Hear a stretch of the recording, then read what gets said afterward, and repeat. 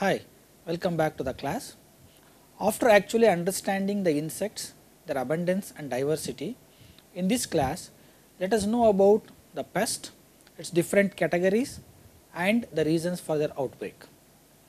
So basically, if you know that insects as a group can be related to the human being in two different ways. For example, the insects which are economically important and those groups of insects which are not economically important. It is from the human point of view. So under the insects which are economically important group, we are more interested in, and we are ignoring the insects which are not economically important. Under the economically important group, the insects are broadly categorized as the injurious group, the beneficial group and the helpful group. The injurious group mainly includes those groups of insects which cause certain physical and physiological damage to our crop plants or to the human beings and to the animals. Those which cause damage to the agricultural crops are referred under the agricultural entomology, and those which are pest to the forest plants are referred as forest entomology, and those which cause damage to the storage grains we refer it as under storage entomology. Similarly, the insects which either directly or indirectly cause damage or annoyance to the human beings are referred under medical entomology, and those which cause a similar kind of the damage to the animals are referred under veterinary entomology. Coming to the beneficial group of insects, like we have some insects such as honeybee which are directly giving some kind of a product in the form of honey, wax, etc., and the silkworm which gives the silk. Similarly, the lac insects which gives the lacs are all referred as a productive insects.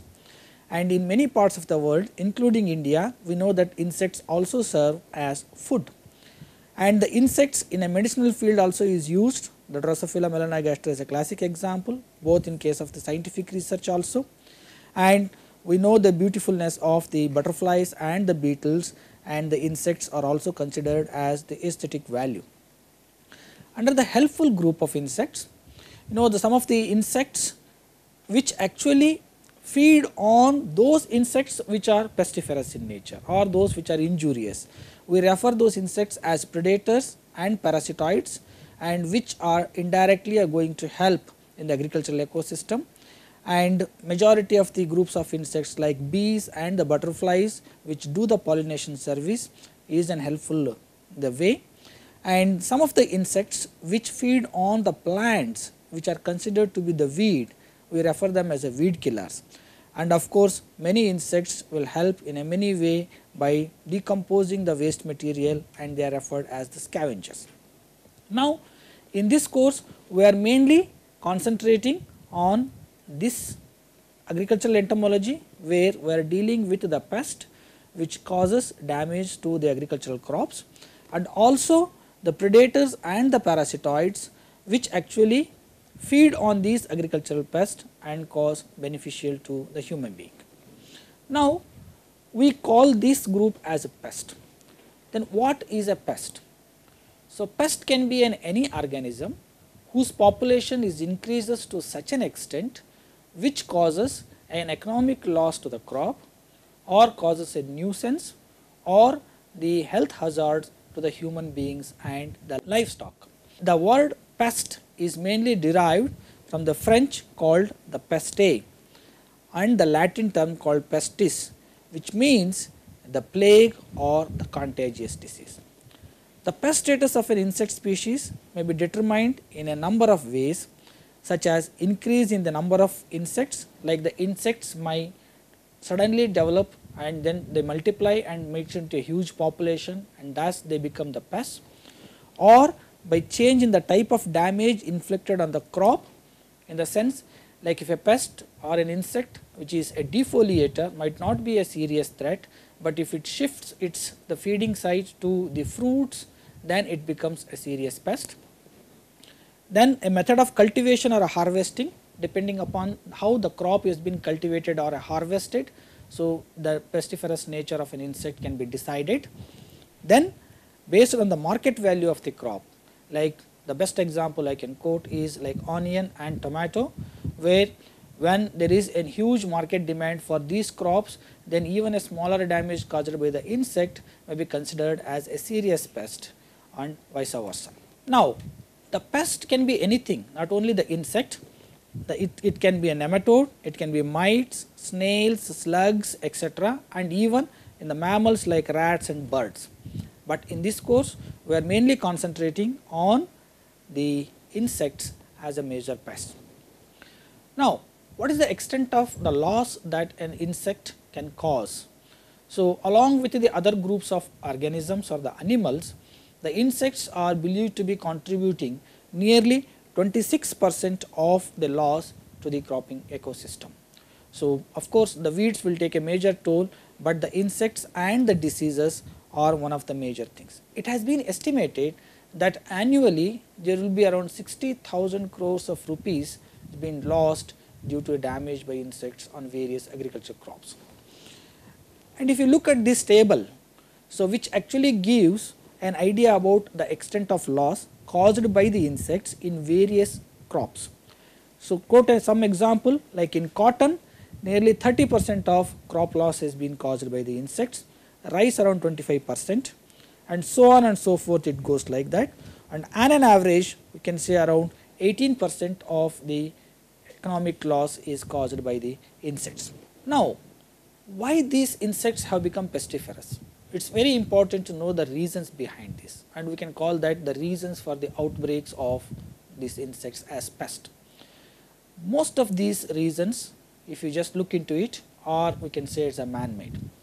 So, first and foremost is the destruction of the forest or an deforestation. So, what happened with this? So, when you actually destroy the natural habitat of the insect, then those insects will don't have any other way but to actually start feeding on the cultivated crops, and thus they become pests. And another important reason is the destruction of the natural enemies by means of the deforestation, or also by means of the indiscriminate use of pesticides. We are going to kill the natural enemies of these insects and making them quite convenient to multiply and then becoming pest. Then another third reason is an extensive and the intensive cultivation of the crop. For example, we see sometimes the thousands and thousands of area will be covered under a single crop like paddy or sugar cane or cotton, something like that. If this happens, what happens? The insects which are thriving on such crops will get a tremendous opportunity to multiply, and thus they becomes quite pestiferous. The next one is introduction of new crops or the improved variations. This will also lead to a formation of the pest. For example, any agronomic practices that we are going to introduce, so will may quite beneficial to these insects and then leads to a pestiferous nature. And improved agronomic practices such as the fertilizer application. We well know that that's a more and more nitrogenous fertilizer if you apply to the crops like paddy, then that leads to the development of the newer pests such as the leaf folders, brown plant hoppers, etc. Then introduction of new pest in new areas and the introduction of a foreign pest is a very classic examples that we have.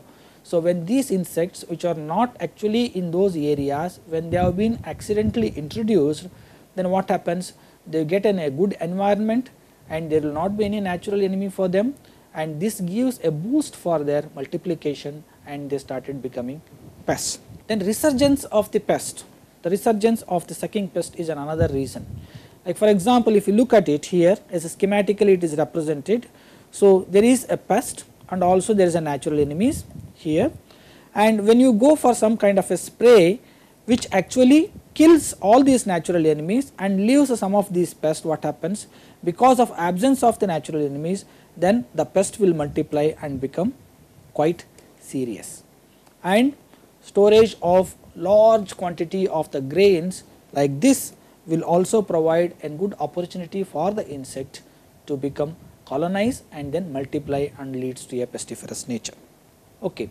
Then in the next class we are going to talk about how these pests can be actually decided on economic basis and how the categories of the pest can be made.